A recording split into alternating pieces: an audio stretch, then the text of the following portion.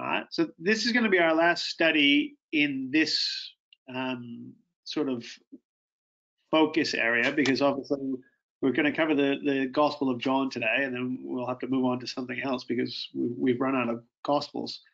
But what we want to do is obviously bring our considerations of these four Gospels and this message of reconciliation to a close, as it were, and round it off with this last Gospel, the Gospel of John. And again, we're not going to do it any justice, really, because there's just so much in each of these Gospels. But what we want to do is just, as we've been trying, hit the wrong button here. We want to be able to look at how John's Gospel says what it says. And again, we're coming back to, well, the events that he chooses to include. And when you think of John's Gospel, we tend to think of all of the unusual events that he includes. We'll put up a chart a little later of those events. But he also has, obviously, things that he excludes, which are equally important. The settings that he places things in, we've got the words that he chooses to focus in on, all of which push us in a particular direction to understand what this face is that we're looking at.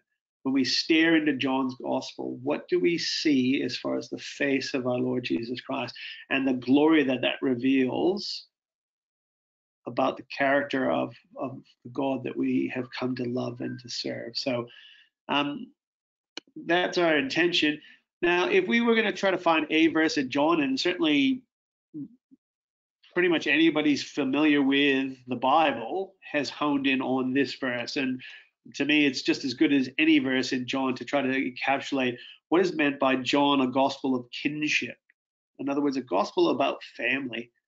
And here we have John 3:16. For God so loved the world that he gave his only begotten Son, that whosoever believeth in him should not perish, but have everlasting life. And that's the point of this gospel. And you could argue that's the point of the entire Bible, that the message that is contained throughout the scripture is how much God has loved what he's created and the lengths into which he will go to bring about that family, even to the offering of his only Son. And it taps into these themes of Father and Son and eternal life and everlasting life, and we're going to explore those in at least in some way as we move forward this afternoon. So authorship. Now, I didn't talk about the authorship of Luke's Gospel, and I think, you know, if we continue down the line where we're going to do some more of these, we might spend some time in Luke's Gospel. So but let's just talk about John's Gospel. Can you come over to the end, go to the end of the Gospel of John and look at this last chapter and see what it tells us about this author. And again, given the amount of time that we've got, we're not going to do an exposition of the life of John. We just wanted to see how this author is the right person for the job. So what we know is that in John chapter 21, and if you come down to verse 20 and 20 through 22, it says that then Peter turned about and he seeth the disciple whom Jesus loved leaning on his breast at supper. So the one who was leaning on him at dinner time, which had asked, who would betray thee? Peter, seeing him, he says to him, Lord, and what shall this man do? Jesus says, well, if he tarry till I come, what is that to you? Follow me.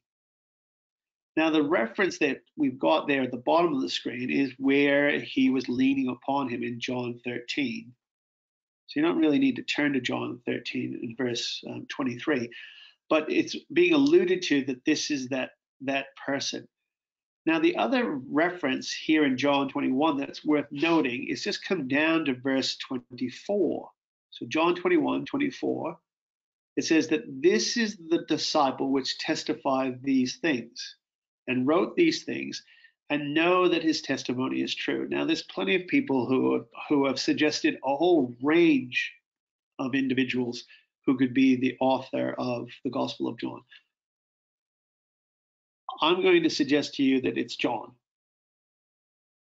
And we can discuss that and debate that later if people wish. But John, according to this verse, 24, says, the one who wrote this gospel record, whose record is true, is the one who is leaning on Jesus, the one that Jesus loved. Now, if we just take that as a summation of why this author, there was obviously a very close relationship between John and our Lord Jesus Christ. And their relationship was one where it was recognized how special he was, that he was loved. Now, we just read that God so loved the whole world that he gave his only begotten Son, and it's no doubt that love was demonstrated in the Son, and he would have loved all of the disciples. But there was something about John, and I think it's the location, the position that we find John, and that is referred to in these two places about him, is that in the chapter in front of us in 21, it says that he leaned upon his breast. So he was on his chest here at dinner. When you look at the John 13 account, it says that he was leaning on Jesus' bosom. Now, I was hoping that you would be able to say, oh, bosom? I've heard that before. I've heard that. That's interesting. I've heard that. But when you think of what we talked about on our last occasion in Luke's gospel, what we discovered was that Lazarus found himself in Abraham's bosom. And it's the same word. So this word bosom here in John 13 is the same word in Luke 16. We're talking about Abraham's bosom. And so Lazarus found himself in Abraham's bosom. And what we discovered when we compared that with Genesis and Eliezer and Abraham was it was a question about who actually is the heir. So Abram back in Genesis was saying, well, I've got no heir. I have no son. I have no one to leave all this to except for this Eliezer, this Lazarus, a Gentile. And God says, no, the one who comes out of your bosom, your bowels, will be your heir. And it's interesting that word bosom, as it's used in the New Testament, is the idea of, their garments were sort of folded over, and they didn't have pockets like we do. And so their garment, the folds of their garment in front of their chest acted as their pocket. And so when you look at Strong's, he talks about this idea of the fold of a pocket. Easton's Bible Dictionary talks about this idea of being carried in the bosom was because it was where people carried things. They actually, probably where we see it in Western society would be if you went fruit picking. If you've ever gone to and gone out to your tree to pick fruit, and all of a sudden you get out there and you go and you put one down and you think, oh, there's a whole bunch of fruit here, or the feijoas that are falling on the ground, and you pick them up and you realize, I haven't brought a bucket.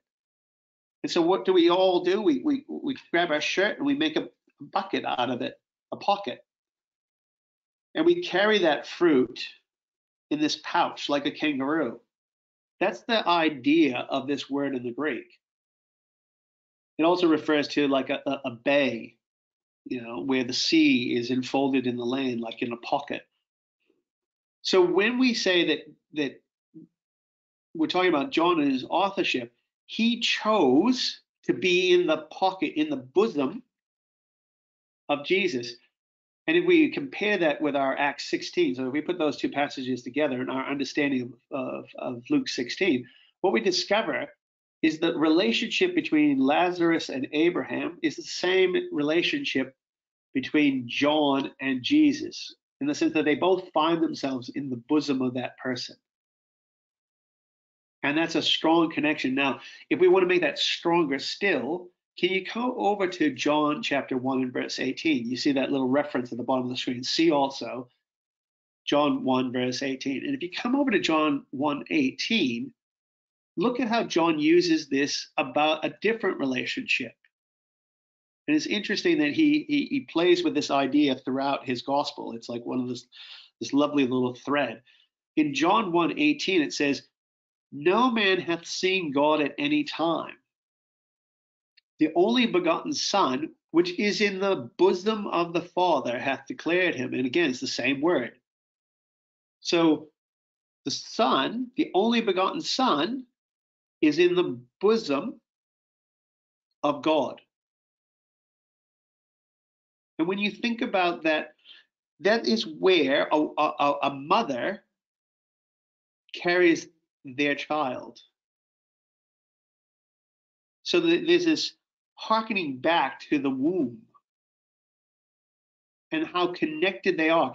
And when you think of connected, not only are they connected in the sense that one sits inside the other, but they're actually connected with a cord that feeds and nourishes that growing child. This is how strong the relationship is. It's saying that Jesus, in his relationship with his Father, was connected by this like a cord. He was wrapped up in the Father's bosom. And then John, he wants to be in that. You know, it almost is like, you know, if you want to think of a comical cartoon where you've got the big mummy kangaroo, and then in her pouch is a kangaroo, and in that little kangaroo's pouch is another pouch, another little kangaroo in a pouch, and so on. Like, you know, the little Russian dolls that sit one inside the other. And so John sits inside his Lord, and his Lord sits inside his God. And again, we see that in the gospel played out. In this gospel, John will say that they may be one as we are one, that they may be in us as we are in each other, that they might abide. You know, just if you just think about that concept and then think about the passages that you know so well in the Gospel of John, whether it's the vine and that you cannot abide alone, but you must be in me, or whether you think about John 17 and his prayer, in each location in John, he comes back to this idea of the bosom. And rightly so, somebody who is in that place ought to write this gospel. I hope that makes a bit of sense as to the power and the weight of this particular choice. And it's obviously deliberate. And as we're coming to the end of our studies together, I appreciate that a lot of this has been fairly academic, and it's very sort of more clinical. But take the time to go and look at how Paul talks about this idea of workmanship and authorship when it applies to us. For ye are his building, ye are his husbandry. The good work that he hath begun in you, in each one of you, he will perform it. In other words, God is working in us to bring about his gospel message. We are, as has been often said, a walking, talking, living Bible. And isn't that where John's gospel begins with us? And the word was made flesh, and it dwelt among us. And we beheld it. So when we get to John's gospel, if we were to take it in some kind of like, you know, order, we've come right into the house, right into that pouch, right into that pocket, that bosom, that relationship. And now what we're seeing is what that really means for a believer. And so I hope that you guys can take the excitation out of it, as opposed to, you know, like I'm just trying to give some structure. And the excitation, I hope, just falls out naturally. So we've talked very briefly about these word themes in our very first talk, but coming back to them, God's title as Father is just astronomical in its use in the Gospel of John. I mean, you've just got a sample on the screen there. It's just so prevalent. I'd have to almost make a whole slide just for that title. And so God's relationship with his son is described in that way, and in nowhere else in Scripture is emphasized in John's gospel. John, his choice of the title for Jesus is the Son of God. Now, we said that in Mark he was Jesus of Nazareth. Here in John's gospel, he uses lots of titles for Jesus. I'm not saying that he only uses the Son of God, but the dominance of that title is so important to what John is trying to demonstrate for us. Again, eternal life and the use of eternal life or everlasting life in John's Gospels leaves the others for dead, pun intended. That in John's Gospel, you will get more about life and eternal life than you do in all the other three Gospels combined. That word life, and it more abundantly, is abundant in John's Gospel. We mentioned this, and if you take the time and you're curious about it, is that instead of on mountains in Matthew, or on ships in Mark, or in houses in Luke, his setting is always with the feasts. It'll be that the feast of this was nigh at hand, or it was so many days after the feast. In fact, he introduced a feast that we don't even know about outside of John's gospel. And so the need to place Jesus against a feast runs through. And of course, his locations are probably not as far flung. In other words, again, John keeps Jesus by and large in Jerusalem. And his time has got huge gaps because he's trying to keep Jesus in the house, in the place where God has chosen to place his name. So again, John's gospel is deliberate in all the things that are left out of it to put us in a place where we're in proximity with our Father and his. In the last thing on the slide, and what we'll spend probably the latter half of this talk talking about, is these I ams and this unique phraseology that John chooses to use to describe the Lord Jesus Christ. So he's not talking about the kingdom of heaven. He's not talking as much in word pictures. He's going to talk about what is, and I think that's really important to our understanding. So again, I have no intention of pulling apart all of the I ams in John, because that's usually a series in itself. I hope all I want to do is try to show you the structure and why those, and why the way they are placed in the gospel. Okay. So I'll just give you a minute to cast your eye across that, because I appreciate that when we talk about John's gospel, we're talking about a lot of unique events. And so unlike any other gospel, he is weird in what he chooses to include. Not weird in a bad way, but in a very deliberate way. He makes this choice to have these particular gospels presented to us, and we have these particular events presented to us in his gospel. So he's very light on in the things that Matthew and Luke choose to record, and I guess I acknowledge that the scripture says those who compare themselves amongst themselves are not wise. And so you could argue comparing the gospels is not terribly wise. But if you just think about now that we've come to the fourth one, and you think of all that we've said before, Matthew and Luke have a commonality in some respects, and yet they're vastly different. And we say Matthew and Mark have commonalities in some respects, and yet are quite different.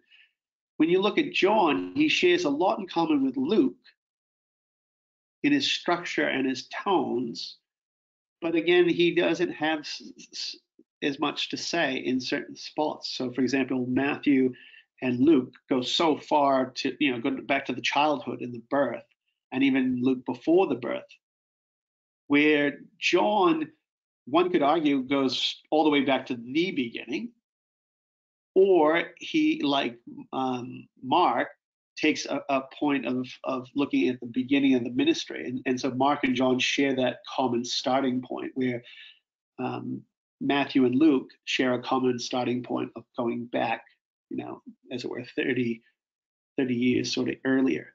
So when you look at those, and I appreciate you can't just, take in a whole gospel of unique events in one sitting. So please don't think I'm trying to suggest that, but just cast your eyes across that and take a moment to look at the unusualness that is there.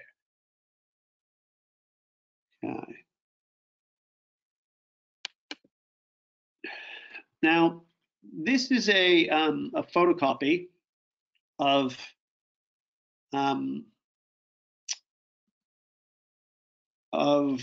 John Carter's Parables of the Messiah book.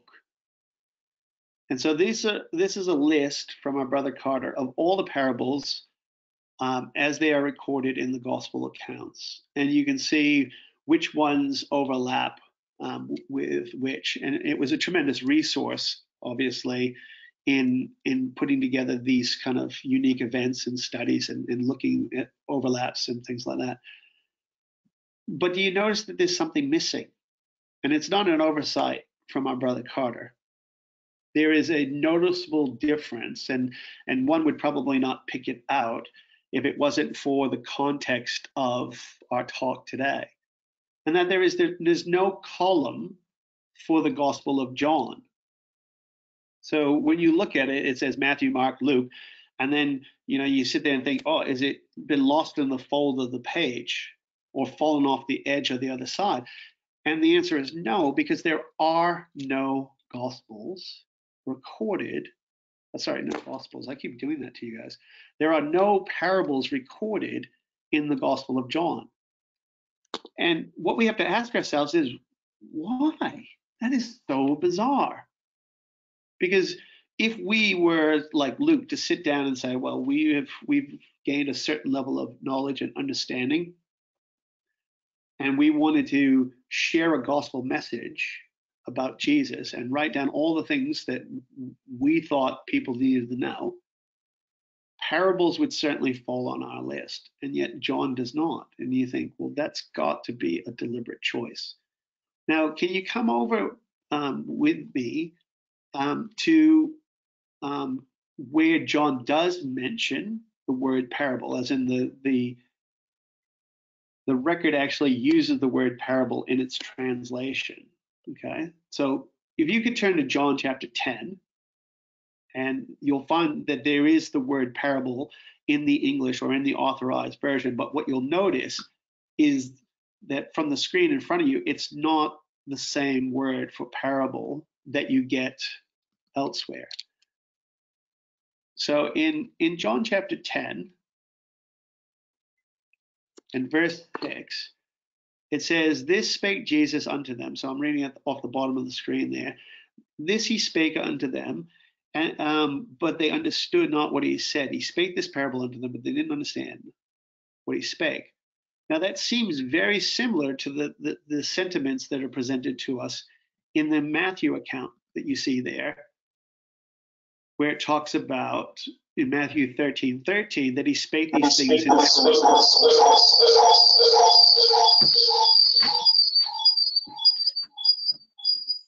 Not sure what I did there. In Matthew 13:13, it says he was asked the question, why do you speak in parables? And he says, well, I speak in parables so that because seeing they will see not, and hearing they will hear not, neither will they understand. John 10 seems to give a similar statement on the surface, but they understood not that this was a parable, or the meaning of this parable. When you look at it, this is a different word.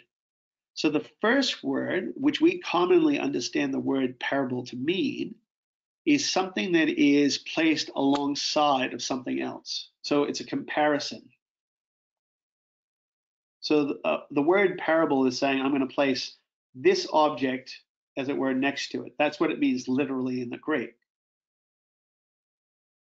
Okay?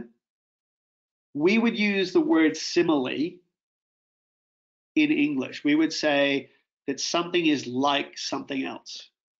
So he was as strong as a lion. His strength was like a lion. So like and as are the marks of a simile. So if you want to understand, I realize this is like an English grammar lesson, kind of thing. If you want to understand the word parable in an English terminology, think simile. When we look at John's use of this word, this other Greek word, parable, it means a proverb, a dark saying with shadow, which shadows forth some didactic truth. Now that's Thayer's explanation. Essentially, in our language, it's more like a metaphor. So the other gospel records, Matthew, Mark, and Luke, speak in similes. The kingdom of heaven is like, or it is like a sower who went out to sow. Where John talks about what is. So he doesn't say Jesus is like a sower. He says Jesus is the bread of life. Now, in English, we don't see them as being vastly different things. It's a figurative tool used to convey, a message or to embolden a statement. But to the Greek, it is a very different thing. One is something that is placed aside as opposed to what is. And so Jesus is these things as opposed to what he's like. Now, what I hope to do with the time that, the next half hour is to look at how that plays out and the importance of it. So, can you come over to Exodus chapter 3, where we get an example of this concept of I am? So in Exodus chapter 3, you'll recall that this is when Moses finds himself at the burning bush, and he's told to take his shoes off, and then he's commissioned with this work of going and freeing the people, bringing them out of Egypt. And Moses asked the question, well, who should I say has sent you? So they're going to ask this question, like, essentially, what right do you have to say this? And who gave you that right? And so he says, what's your name? And God says, tell them that I am hath spoken unto you. And so here we get the name of God, I am.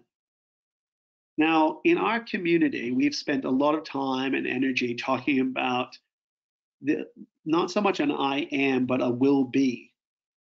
And a lot of that comes out of the Revised Standard Version of the Bible and its foreword, so its introduction to it, where it talks about why not to use Jehovah versus Yahweh.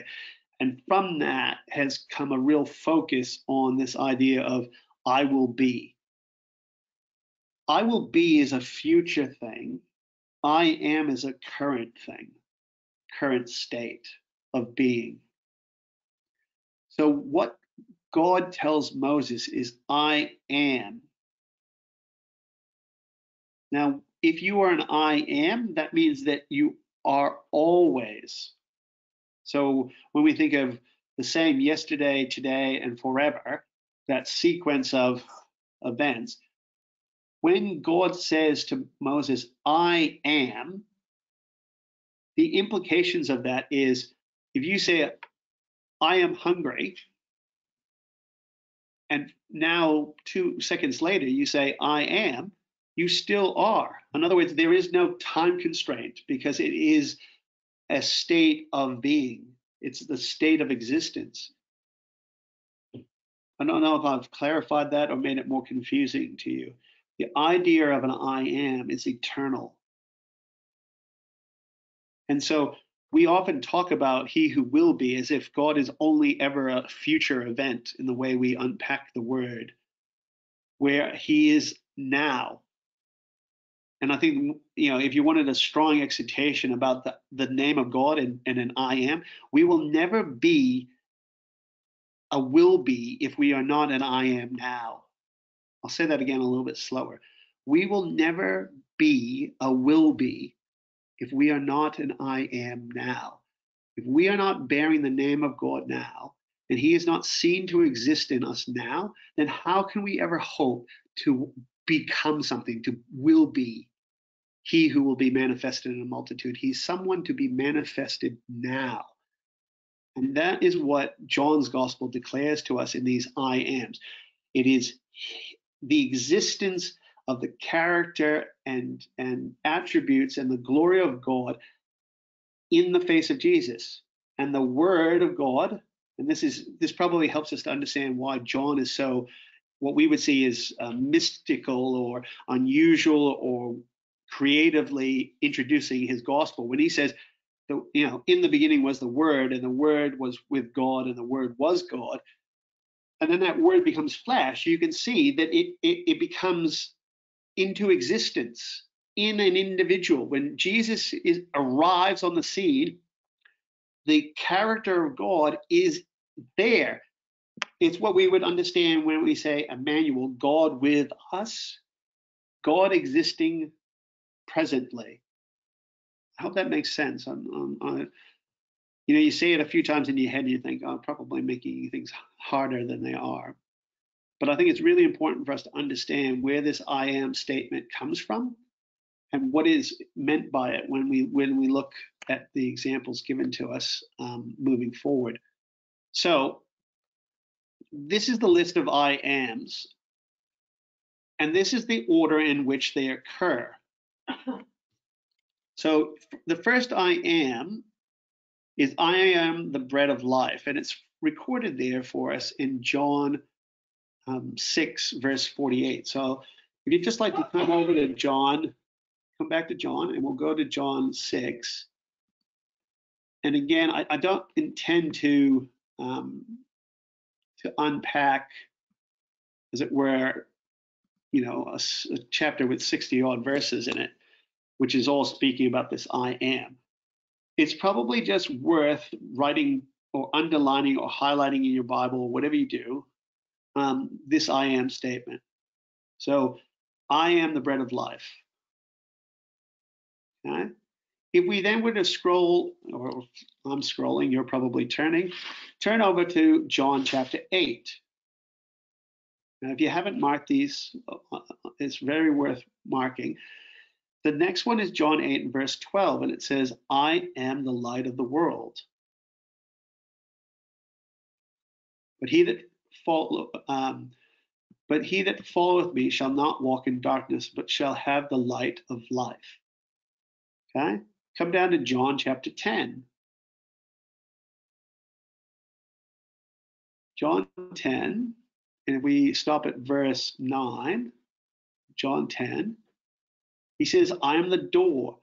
Now, if you left it at that one verse, John 9, you'd go, well, I don't see, you've put life next to it. I don't see life there. But if you read into the next verse, it says, I am come that they may have life. So again, you have an I am statement connected to life. And what we start to see is already that the bread of life, the light of the world, the door of the sheepfold, these are all statements that have life connected to them. So there's a commonality of all these I ams. They're all about life, which we said is a major theme in Luke's gospel. You don't have to go very far to get to the next one. Verse 14, I am the good shepherd and know my sheep, and I am known of mine. Verse 15, as the Father knoweth me, so even so know I the Father, and I lay down my life for the sheep.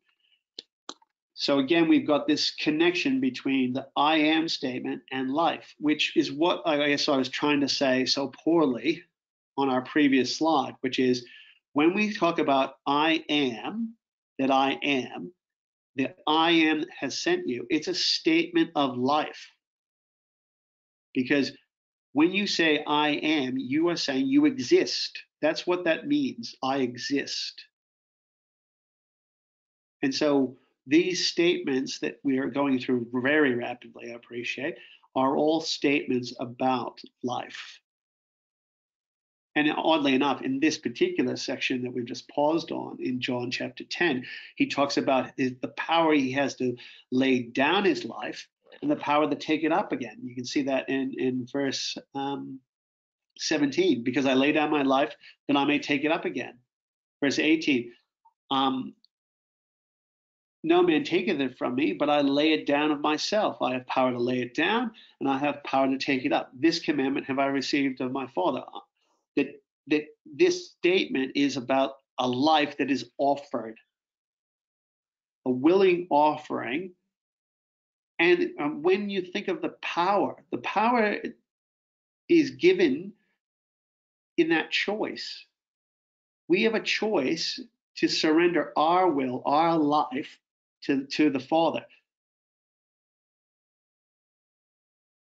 And that's a choice that we made or are making. It's the choice that was and is now and is to come in every moment of our lives. What choice will we make? And so, if we continue on, sorry, I tell you, I'm not going to get stuck on something, and then all of a sudden you find yourself getting revved up. Coming down to Luke chapter 11 and verse 25. I am the resurrection and the life. Well, I mean, you can't really talk about being the resurrection without necessarily having life connected to it, but it says, I am the resurrection and the life. He that believeth in me, though he were dead, yet he shall live. And there's that power of this statement, the power of life out of death. I'm just conscious of the time, so I'm trying to keep us moving here.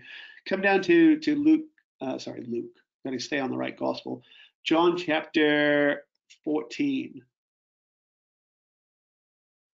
So in John chapter 14, come down to verse 6. Jesus saith unto them, I am the way, the truth, and the life. No man cometh unto the Father but by me. And again, I hope, even though we're whistling across all of these things, think about that authorship that we talked about,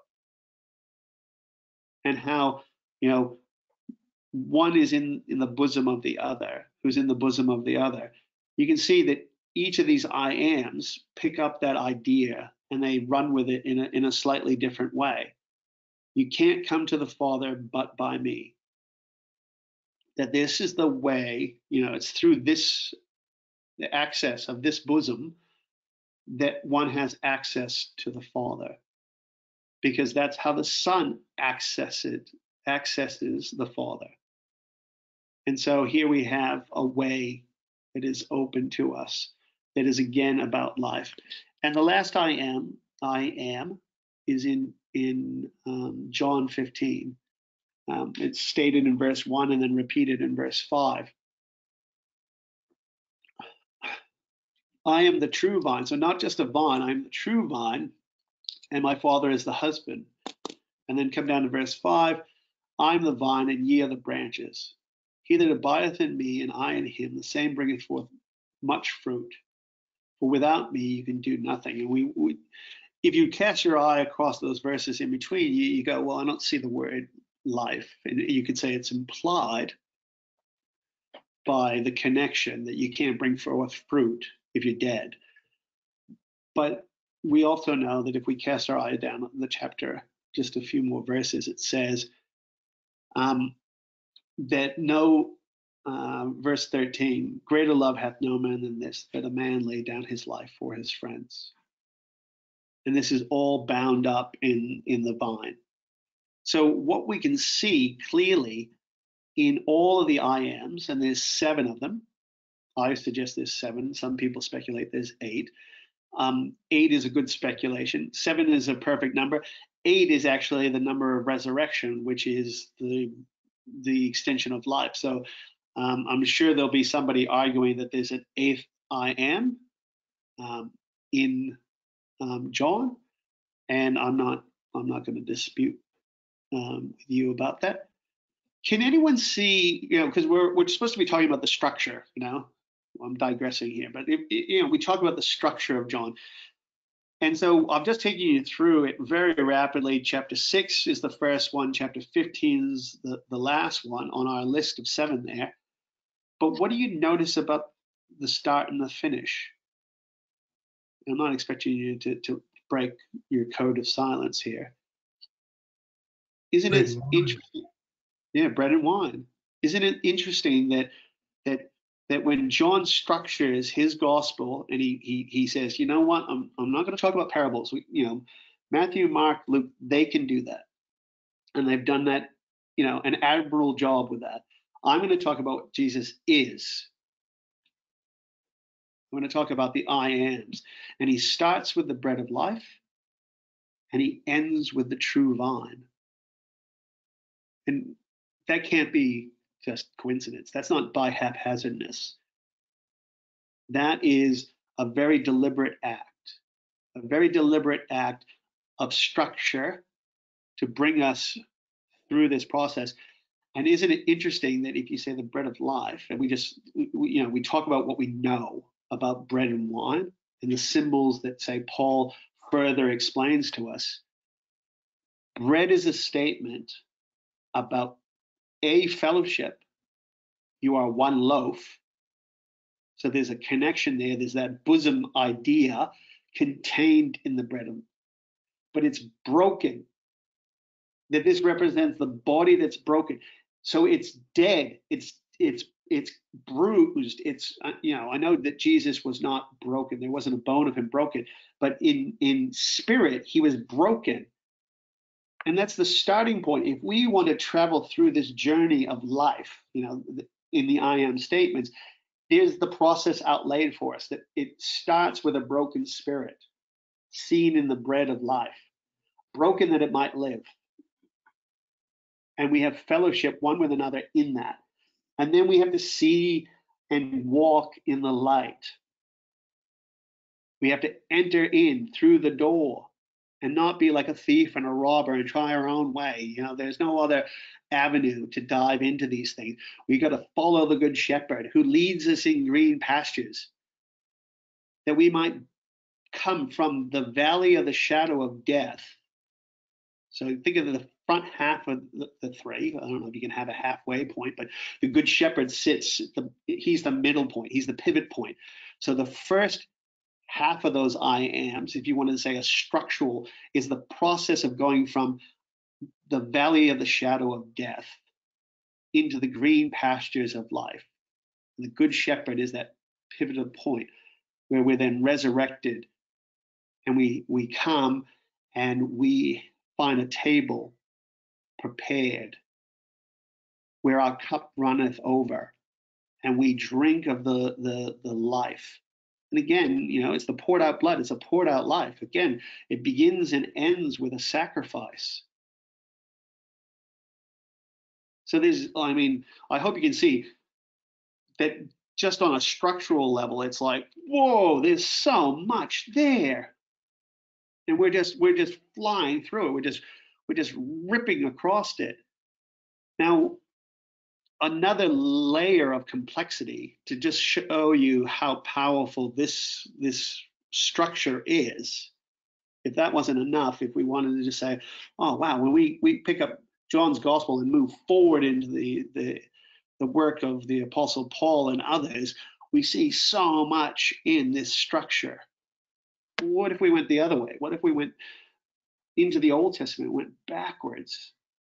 And I think our brother Ron has already given some indications in some of his studies of how much John's gospel has these elements in it. And I think he's probably sort of going, oh, what's he going to do here?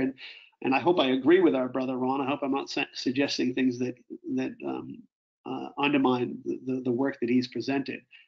But there hasn't been any, like, we haven't gotten, there's no conspiracy here. Just take a moment to think. Where have we seen elsewhere in Scripture bread and light and doors? And now the shepherd issue is probably a more cryptic one, but this idea of resurrection and a way and a vine and those symbols, what they stand for.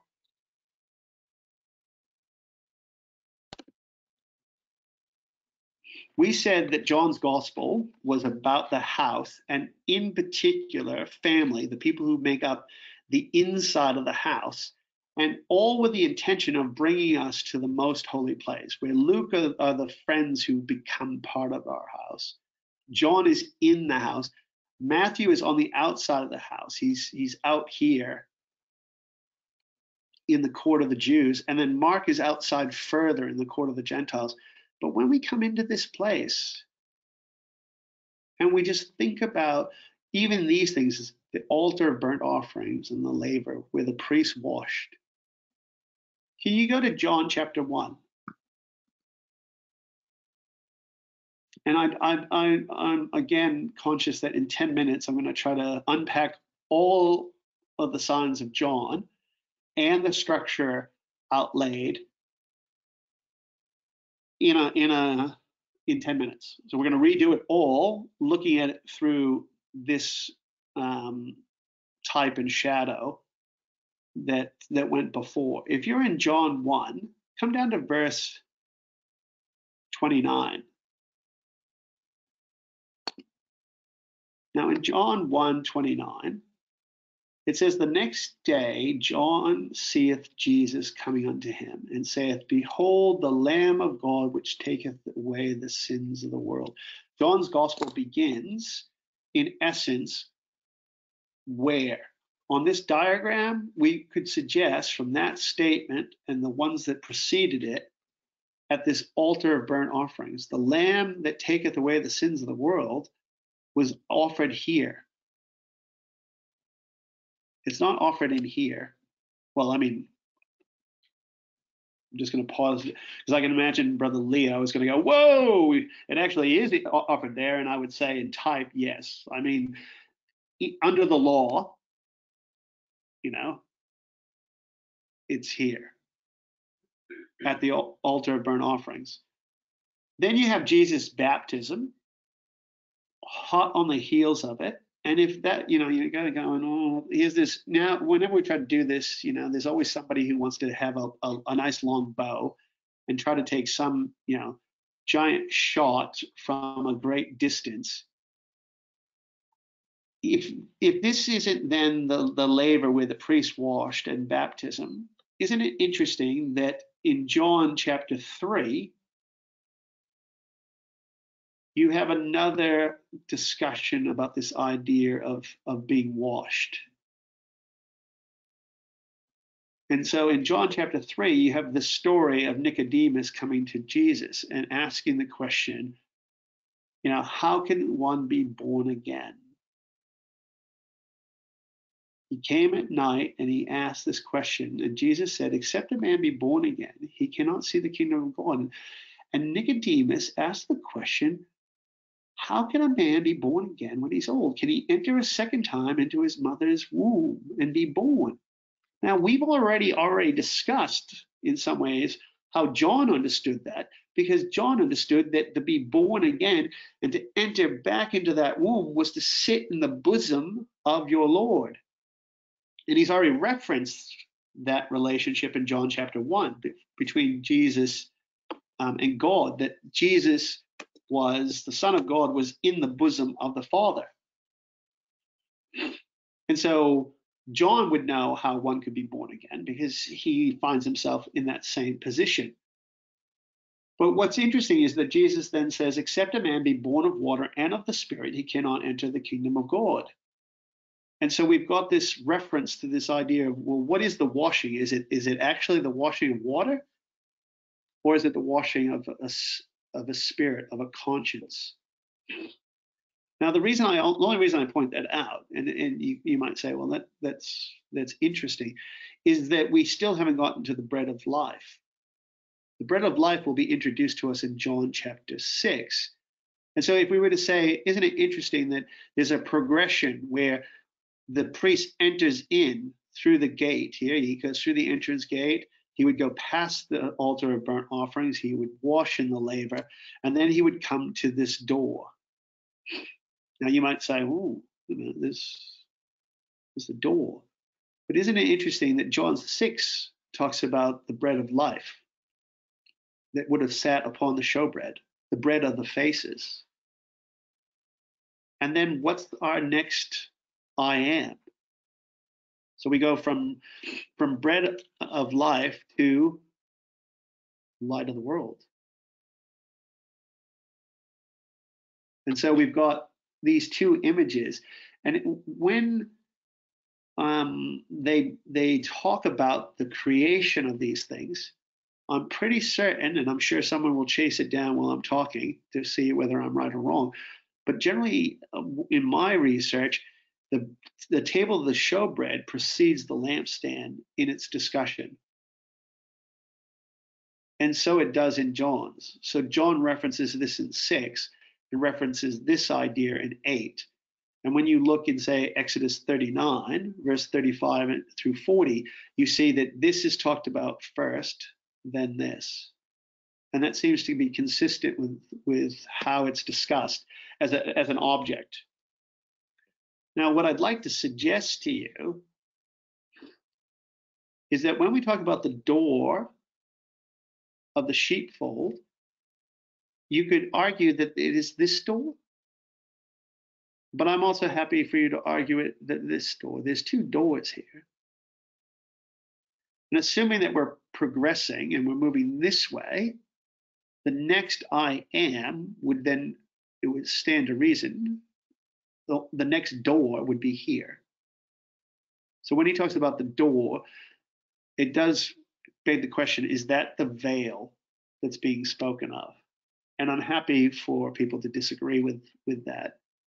And one of the reasons I asked that question is then the next thing that's talked about is being the good shepherd. And when you think about what the shepherd does, the shepherd we mentioned leads us into green pastures. What's that next? And this again is it depends on what you're thinking here. Come over to Hebrews chapter 9. Maybe this will clarify my thinking a bit for you. Why I think maybe the door is here. This is the door of the sheepfold versus this door. If you come over to Hebrews chapter 9, he says, then verily the first covenant had the ordinances and divine service of worldly sanctuary. For there was a tabernacle made, the first, wherein was the candlestick, the table, and the showbread, which is called the sanctuary.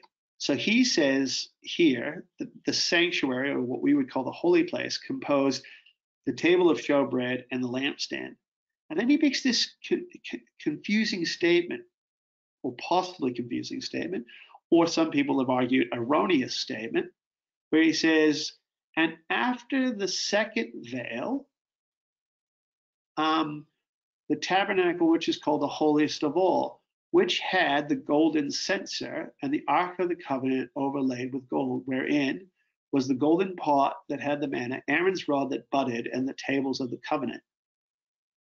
And over it were the cherubim of glory, shadowing the mercy seat, of which we cannot now speak particularly. And I feel like, looking at the time, that I too cannot speak particularly about these things. What you pick up on that is Paul suggests that this actually sat here, inside the veil. Yet when you read the Old Testament record, it sat here before the veil. Now, people have made all kinds of comments and suggestions that it sat here, and then when the priest went in on the Day of Atonement, the veil, in a sense, was placed on the other side and put it in there. I tend to think because it was the altar of incense, it sat here physically, as in the physical altar here, but the incense, which was the important part, which represents the prayers of the saints, wafted into the most holy. And what Paul is talking about here is not so much where the physical object sat, but where this golden censer, because he doesn't talk about the altar so much, he talks about the censer or the incense that flowed from it. And so maybe that's where this discrepancy lies. But if we're going to take John's gospel as an indication, it would suggest that it's John 6, John 8, John 10, verse 9. And then if we take Hebrews' account, this would sit like the good shepherd who leads the flock through the veil, through the door, which is his point in chapter 10. So if we just say John 10 sits here, then that leaves us with being the resurrection and the life and the vine.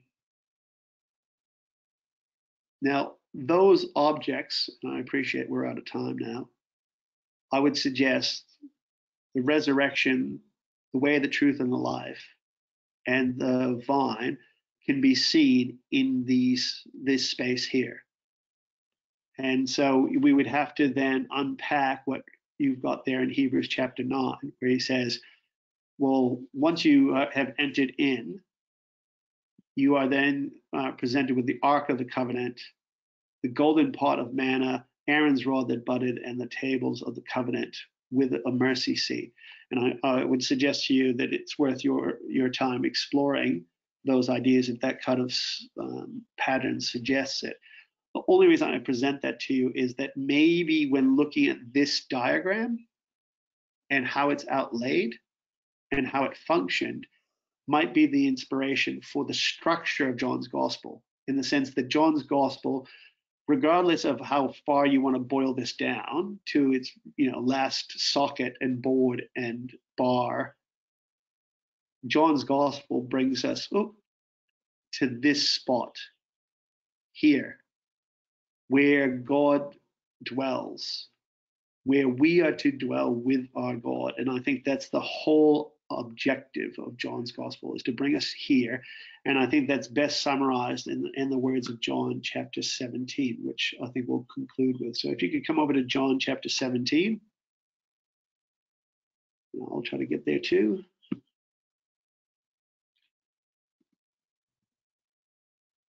So John 17.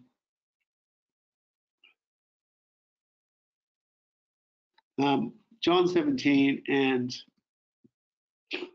if you can look at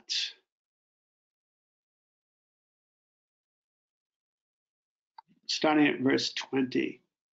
Neither pray I for these alone, but for them which also shall believe on me through their word, that they all may be one.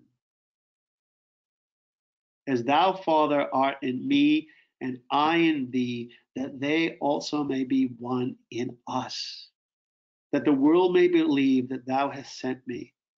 And the glory which thou gavest me, I have given them, that they may be one, even as we are one. I in them, and thou in me, that they may be made perfect in one, and that the world may know that thou hast sent me and hast loved you. God loves you. And thou hast loved Christ.